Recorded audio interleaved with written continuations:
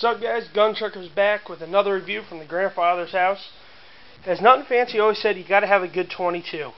Well, this is my grandfather's 22 that was handed down from his grandfather.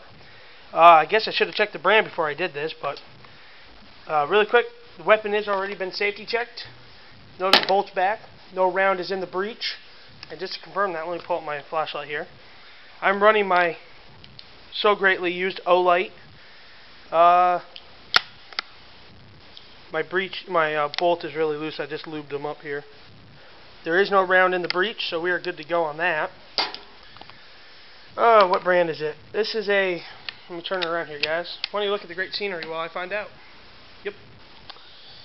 It is a Iver Johnson's Arm and Cycle Wood, I believe. My post sights are in the way. 22, single shot, bolt action, rear safety released weapon with a solid wood stock, brass back plate, of course. Man, you know, if I would love to have this at my house so I could teach my two nieces and my nephew. You know, they're getting to that age. My niece just turned 10 a little bit ago. I would love to have her start shooting and learn. You know, this is the weapon, guys. It's small. You know, for my hand, it's a little bit small. That's just about right, actually. So, but for a single shot, guys, that's where you got to start. You can't just hand them that semi-auto 10-22 Ruger with a 50-round clip and let them go to town. I mean, once in a while, yeah, that's cool and all, but sometimes you got to bring it back to true basics and fundamentals of using your sights, which on this rifle are, let me depress my safety and swing it around into the light here. My camera will take a second.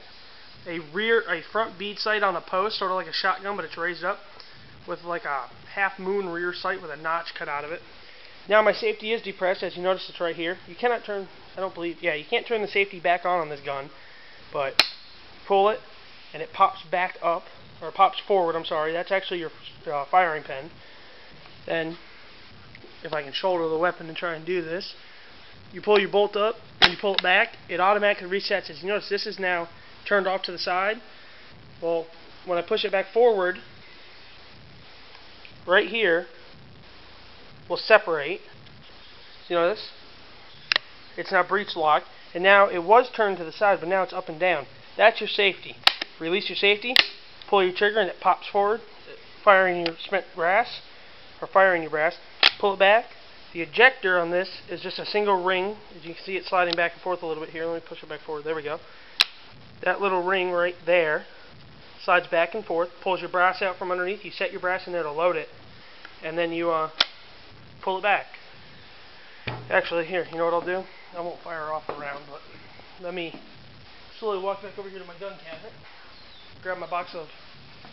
I got a box of... Just grabbed a box of Federal Lightnings. These are really nice rounds. I actually love Federal ammo. I'm not going to even put a round on the... in the breech, or I'm going to breech it, but I'm not going to close it because I don't want to risk accidentally firing and really getting the cops on me out here. So, as you notice, that little ring that was out there, you hang it on there. You can push the tip into the breech. All you do is you close it. I'm not going to go any farther than this. All it does is it pushes it forward, you rotate your bolt down, lock the gun, release safety, pull the trigger, and you're good to go. I'm going to get that out of there before I forget it. As you notice, the gun is now empty again, so I can close it, release safety, pull the trigger. I've had this thing shooting, and if someone wants to call BS on me, that's cool because I'm not going to listen to you. I've had it shooting out to a good 150 yards. Now, that's like shooting it like a damn mortar, but hey, it works. 22, long rifle, stock. There's no upgrades to it, no adjustments. You know, I think we've had the bolt fixed when it popped. But, great weapon. All around, it's a lot of fun. This is Gun Trucker, showing off the best weapons in the world. My grandfathers. Have fun.